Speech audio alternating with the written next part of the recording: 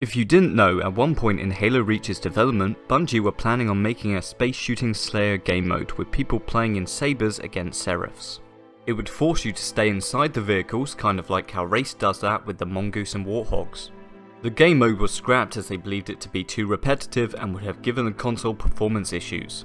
The Sabre and Seraph were later added to Halo Reach's Forge in the Master Chief Collection. The footage you are seeing here has been remade by modders, and just thinking about how fun Star Wars Squadrons is, I would have quite liked to play this mode. Let me know your thoughts in the comments down below, and don't forget to like and subscribe for more cut content.